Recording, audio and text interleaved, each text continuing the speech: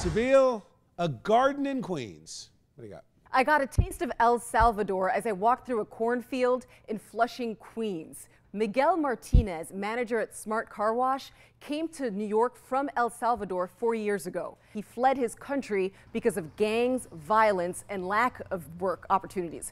The gang was somebody there, they're no good. Yeah?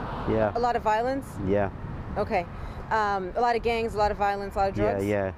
So he was very happy to be at Smart Car Wash, but he really missed his homeland, specifically the fresh vegetables that his parents used to grow in the area. He showed me some pictures of his parents' home, and you see plenty of green everywhere. There's corn, there's plenty of exotic fruits from the area, and he really wanted to bring that to New York. He started planting fresh vegetables right in front of the car wash on Crocheron Avenue. Beautiful cornfield in the middle of Flushing, Queens. That's good for barbecue. This ready. Look at that, looking nice. Yeah, it looks beautiful. Good. There's even a cucumber hidden here that Miguel's showing me.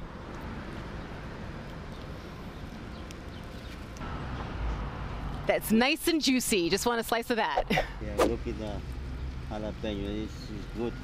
Right, very nice. hot. Yeah. And I asked some of the customers who came to get their cars washed how they felt about the greenery and the cornfield. It's nice to see some greenery in an area that's pretty much the city.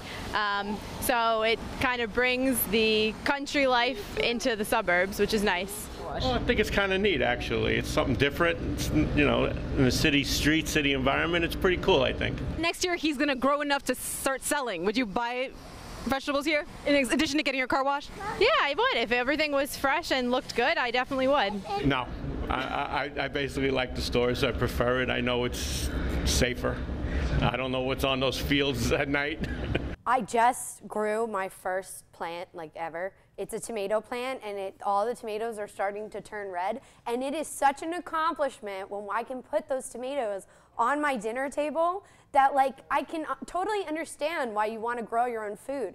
He should make salsa and have like a little table and sell it. I'm sure he'd be happy, so we can seriously, now all I'm thinking about is corn salsa. Well, he doesn't have enough to sell. You got to wait a year, Bill. All right. Catch up with me next year. Thank you.